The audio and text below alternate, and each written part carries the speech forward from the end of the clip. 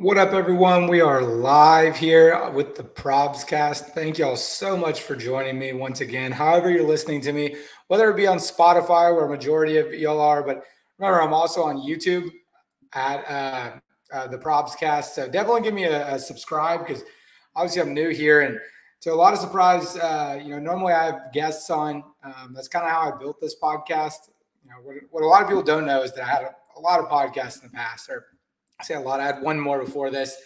It was called Keaton It Real. It was a while back. It's actually what my personal Twitter handle is. But I really do think that I built this podcast up really well. And I'm not to some standpoint of getting record-breaking contracts or trying to do this full time. I have a day job.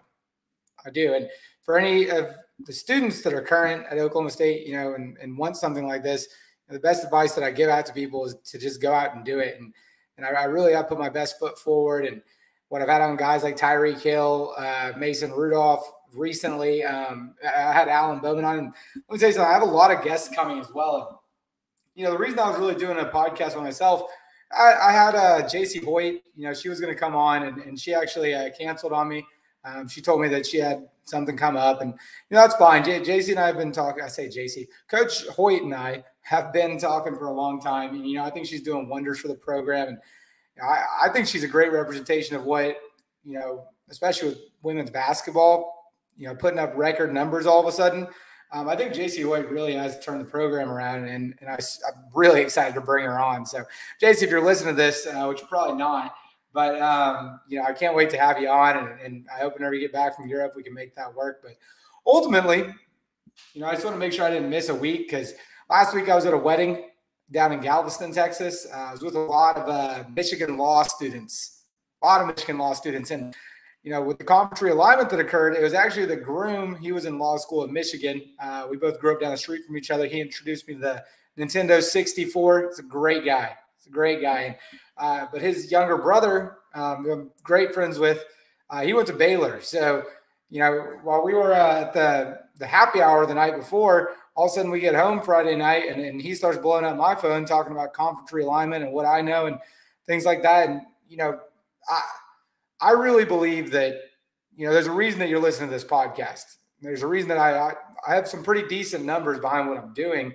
And I kind of need to clear the air a little bit because I get a lot of questions. Obviously, I didn't start OK State Probs. Beforehand, I was with Barstool Sports, running the Barstool Oklahoma State account. I was really limited in what my abilities were there. And, ultimately when I found myself with OK State Probs, Will Fight was running it for, and Brendan Morris started it. And, they came to me and I was like, how come y'all haven't done a podcast? And they were like, oh, we just, we talked about it. We might've called it the ProbsCast. And I was like, all right, well, I'm going to take a whack at that. And, once I graduated last year, I moved out to Florida. I was working for NASCAR in Daytona Beach, Florida, thinking that might be my kick. But then Pokes with a Purpose reached out to me, NIL Collective. And, they told me, they were about $30,000 in the holes about what they spent to set it up. And I was like, hey, let me handle the social media. You don't have to pay me a dime. Anytime I want to go to a game, just help me out. Because, I love Oklahoma State athletics, and that's what I want. And they were like, absolutely. And I still haven't taken a dime. I don't want to take money from the athletes. And if anyone knows, I do a lot of social media in general. So it doesn't bother me at all to help where I can. I just want to clear the air there and kind of show that, I'm integrated a lot with these athletes, and I'm not paid by anyone to where like, oh, I got to spin the agenda or something like that. I love what I do, and I love producing the content that I do. Like I said in the beginning, I have a day job that I really enjoy, and I skipped NASCAR after about a year because I was like, you know what, I can go back, I can get a day job, I can be closer to Stillwater in Fort Worth, Texas, and I can work with Pokes with a Purpose, and ultimately kind of start doing the podcasting again a lot. And like I said, follow me on YouTube. I'm also on TikTok. I upload clips there all the time. I'm trying to figure out ways to get paid, and not paid by anyone bigger where it's spinning anything. But yeah, so I just want to clear the air, make sure everyone kind of knew where I was, and why people listen to my podcast, and the things that I hear. There have been tons of things that have been told to me that I wish I had been running the ProbsCast. Like, for example, Musa Cisse. I knew he was going to Ole Miss a while before, and I had Spencer Sanders on. Spencer Sanders is one of my good friends, and I rarely talk bad about him. I think Spencer's a great character of people, and I can tell you numerous stories on how Spencer really helped me out in starting this podcast, being one of the big guests that I got on in the beginning, and I ultimately think he's a great guy, and I don't support. I support Oklahoma State, and yeah, of course, I'm friends with a lot of the athletes, but it's really hard for me to root for other teams. I'm wearing an I Miss Johnny Manziel shirt. I ordered from Toxic Tailgate. They got a lot of wild shirts on there. My girlfriend works for Texas A&M. That's a whole nother story, but I had to get something that was neutral that I could wear to the games, where I wasn't full-fledged. And but other than that, with Spencer Sanders and all the other great stories that these guys tell me and the interactions that I have, I think it's a little wild in the college football world. I think that everything said in the college football world, people are going crazy. The transfer portal is ruining college football, or NIL is ruining college football. Conference realignment is ruining college football. And I think that there are some pros and some cons on this that a lot of people are missing out on. And it's almost like what Gundy was saying at a media day the other day was politics and religion are the equivalent of NIL and conference realignment. It's just something that you don't really want to talk about because people are so split on it. And I treat it the same way. With politics, I feel like if you're a full-on conservative and there's aliens in the White House, or you're a full liberal, and there all that kind of unjustified talk and conversations that'll never be solved. It's kind of the same thing. You don't want to be all the way one way. You don't want to be all the way the other way. You want to find yourself somewhere in the middle. And I think that a lot of people are missing out on the pros and cons of what has come to surface. Now, obviously, you can point out the cons. I think, especially working in NASCAR, I was in sales. I was talking to the most conservative fan base you could ever meet. And one day I asked someone in the office. He's a great guy to me. His name is Phil. And Phil is very talented at his job, but he's a diehard NASCAR fan. And he told me, or I told him, I said, hey, man, can you name one change in NASCAR that, you enjoyed? And he goes, he thought for a minute and he said, no, I can't name one. And I was like, well, then that means there's a problem with the fans because, there's pros and cons to everything. So anyways, with NIL, I feel like Oklahoma State typically isn't known for having a whole lot of money. Sure, we had Boone Pickens, and a lot has come since the early 2000s, but 2010 is really whenever Oklahoma State started kicking everyone's ass. And beforehand, if we lost the recruiting battle to, anyway, let's say Texas, right?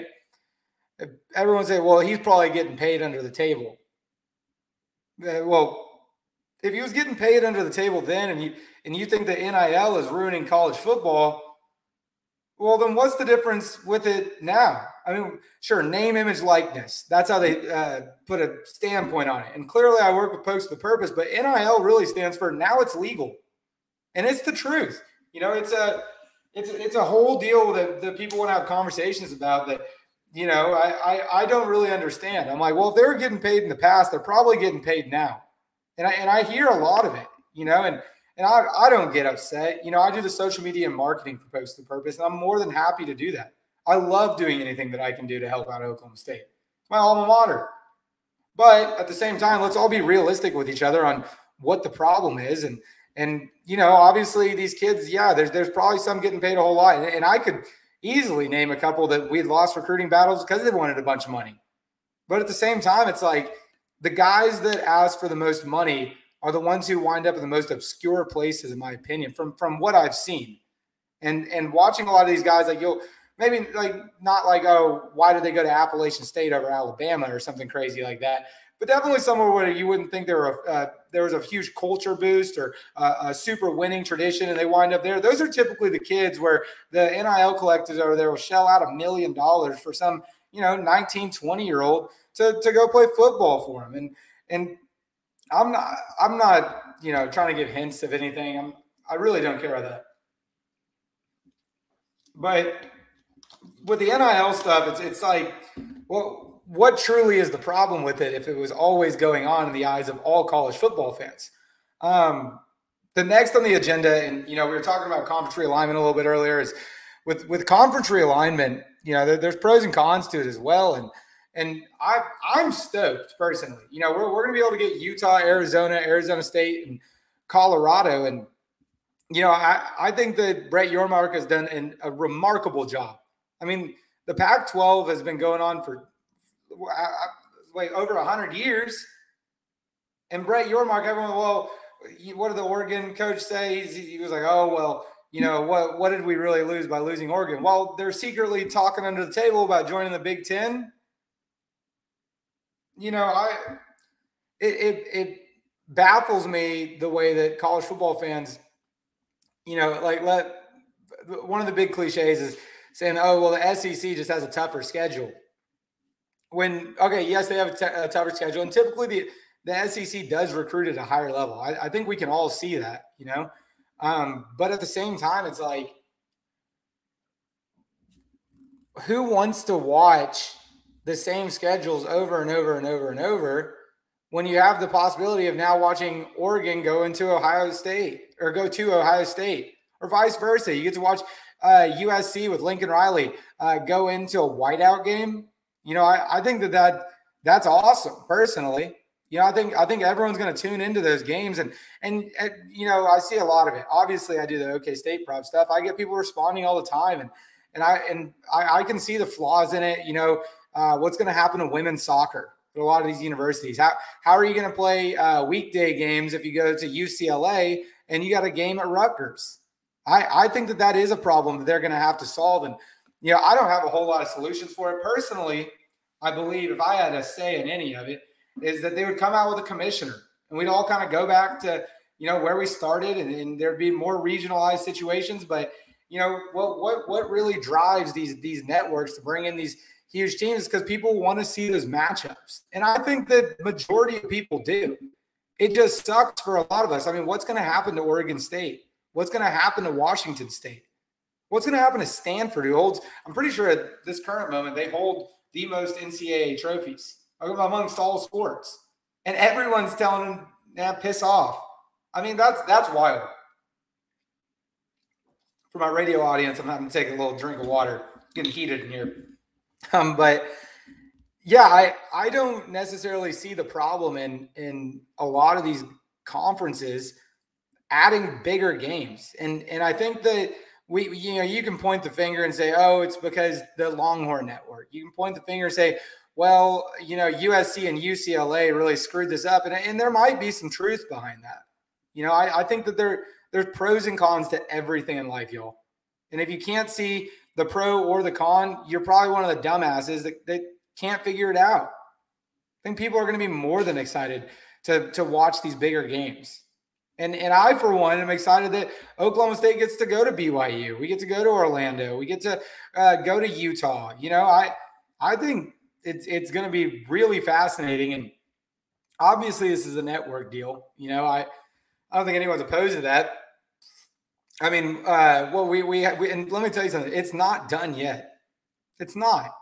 My girlfriend works at Texas A&M, but she got her master's and her undergrad at Florida State. And she's constantly bringing up, where is my alma mater about to land? And I told her, I was like, hey, it's the talk of the town right now. And it was the AD or the coach at Florida State. He said it's not a matter of if, it's a matter of when and how. They're leaving. And I don't put it any far past. If I'm being a Big 12 homer and I'm rooting for Oklahoma State and the credibility, everything like that, I got to say, I don't think any of the schools that we're adding really are a standout university. And it's no knock on the schools that we've added. It's really just a matter of, if we go undefeated with this current schedule we have, no one's going to consider those credible wins. I mean, OU's a dumpster fire. And, if we win the last Bedlam, absolutely. I'm going to be fired up. I'm going to be there, the whole shebang. But, I mean, it's a dumpster fire over there. And, yes, absolutely, it's going to be a lot easier than getting the snot kicked out of us by Brian Kelly and the LSU Tigers in Baton Rouge. But at the same time, if I'm being a Big 12 homer, Brett Yormark, don't put anything past him, because he saved this conference single-handedly. And he's a genius pulling Colorado. He knew Colorado would leave. And that's what helped the Jenga blocks fall. But if I'm being a Big 12 homer, Florida State and Miami, not Clemson, Florida State and Miami are the two schools that I want, because even though Miami's been in a dumpster fire for however long, Florida State's finally getting their act back together. I actually got to go watch them last year in New Orleans play LSU. This is before I was dating the girl I'm dating. It's a hell of a game. And Florida State wants to be in the SEC. But ultimately, months and months ago, I can't remember, it might have been the same guy from Florida State. He said it's not a matter of if or whatever. But Florida State said it's absolutely unacceptable that UCF is getting a more money off of media deals than they are. And the ACC is about to topple. Now, will it be by August 15th? Because August 15th is the cutoff date. I don't know. But I do know within the next 18 months that none of this is over with. And I, for one, am excited. You know, I would love for the Big 12 to have Florida State and then UCF and Miami, and then have 4 schools in Texas. I mean, that's a hell of a recruiting trail right there. I mean, we all know that Texas pumps the full numbers of college athletes, and, you know, Florida, I believe, is second. And if you want to go and argue California, sure. Okay, California puts it out there. That's fine. But ultimately, that would be my perfect picture for the Big 12, is to go snag those two, because those are flagship universities that absolutely dominate in their field and look like credible wins. And it's not that far. Now, for other sports, absolutely. I think it would be a little oddball situation. And you got to remember, too, you know, a lot of, like, let's talk about softball for a minute. Well, we did a whole tournament down in Mexico last year. I didn't hear anyone talking about that. But I'm really happy I get to do a podcast by myself, by the way. I haven't done one of these in forever. And forever's tuning in. I really do appreciate all your work. For anyone who has a company out there and wants some cheap advertising dollars, I mean, I'll take them. I'll post you wherever you want. I'll wear your merchandise, whatever it may be, because I absolutely love my job here. But moving on to Oklahoma State, you know, I get a lot of questions about what I honestly think Oklahoma State's record is going to be. And obviously on Twitter, you know, I have an agenda to push. You know, I like being the big account for Oklahoma State and being the one people refer to, collaborating with a lot of content creators and things like that. But when it comes to Oklahoma State's record, I mean, there's no reason in hell that Oklahoma State can't run this table. And you look at our schedule, and it's like, okay, we play one Texas school this year. We don't get TCU, Baylor, Texas Tech. I don't know how Texas avoided the bullet of Oklahoma State. Oklahoma State, Texas has beaten Oklahoma State once at home since 2010. And that's something that, you know, it looks like they got their hand in that schedule, choosing their games. But when it comes to Oklahoma State's schedule, you know, I think that there's a real methodical way of thinking about what wins in college football. And, you know, I think there's 2 houses that you can win from. I think that obviously having the best players at every position, that's what wins college football games. But if we're really getting into it and we want to simplify it, boil it down, the truth of the, you know, fact is that you got to have a quarterback, you got to have a coach is the first house, right? Obviously, you need some great players around him. Absolutely. O-line, whatever it may be. But then the second house is you need a rocking defense. And one of the craziest parts about Oklahoma State is where we have Colin Oliver, who was a freshman 2 years ago, lighting up college football. He's had 3 defensive – he's on his 3rd defensive coordinator now. But Keaton, the transfer portal, we lost so many players. Did we? Did we really? I mean, Oklahoma State, we retained Kendall Daniels. We got Colin Oliver. We went and got Alan Bowman. Obviously, friend of the podcast. He's a great guy. But, I mean, you look at who we really lost, and it's like we didn't really lose much. Oh, we lost Trace Ford. What do you have, 8 tackles and 1 sack? And Trace Ford has DM'd me. and I mean, I didn't have a problem with him while I was at Oklahoma State, and then I got no problem with anyone that transfers. Like I said, I root for Oklahoma State, but I'm also not going to throw roses at someone who's going to go to the enemy, and they've been in this culture long enough to know what's going on, Kelly Maxwell, Trace Ford. But at the same time, it's like, I mean, that's my job, and it blows my mind that shocks them. But for the most part, if you have a rocking defense, such as a Georgia the last 2 seasons, that's going to win it for you. Before that, what were we talking about? Joe Burrow, right? Trevor Lawrence. And there's a methodical way to win in college football, and I think we got the coach right. As a matter of fact, I don't think, I know we have the coach right. Oh, but he can't beat Oklahoma. Jim Harbaugh couldn't beat Ohio State. This isn't like a weird way of thinking. I think that with the cards that have been dealt in front of us, it's going to be a hell of a season. Oh, and Alan Bowman's a great guy. And I figured Gundy was going to end up enjoying the transfer portal a little bit more, and he's become more accustomed to it. I get to hear it all day long at Post to the Purpose, how he's more embracive of it, and Gundy loves this team more than I could ever imagine, than any of us could ever imagine. And I think that he does get a little lopsided with that, because he whenever people get critical of him, he kind of curls up a little bit because he thinks we don't understand, and we don't. We show up on Saturdays to root for what he's been putting together his entire life, and I think he does a hell of a job at it. But with the transfer portal, it's like you no longer have to deal with a freshman quarterback. So he goes and gets Alan Bowman. And Alan Bowman was a stud at Texas Tech. He had 2 collapsed lungs, broken rib cage. I mean, the kid was put through hell. So, I mean, I'm excited personally. But, yeah, when it comes to Oklahoma State and their season upcoming, I'm not the slightest bit concerned. We have Brennan Presley. We have a deep running back room. Kendall Daniels and Colin Oliver on the defensive side of the ball. It should be a hell of a season. And I get to go to a lot of games myself. I get to go to I get to go to Texas A&M games. I'm going to go to the Arkansas Texas A&M game. 3 of my younger brothers are in Arkansas right now. I'm going to have a lot of exciting football, and I'm hyped up for Oklahoma State in general. I think Gundy plays better whenever we are under the radar. And I think that he does a great job at putting together a team. And I can't stress it enough. But all the people coming out saying that Oklahoma State's going to be terrible, they got gutted in the transfer portal and all these different things. It's kind of like, what's the real argument there? Because you read something on Twitter. Twitter's not real. People don't talk like they do on Twitter. Like, that's a ridiculous way of thinking that Oklahoma State isn't going to be that good. But I am hyped for conference realignment.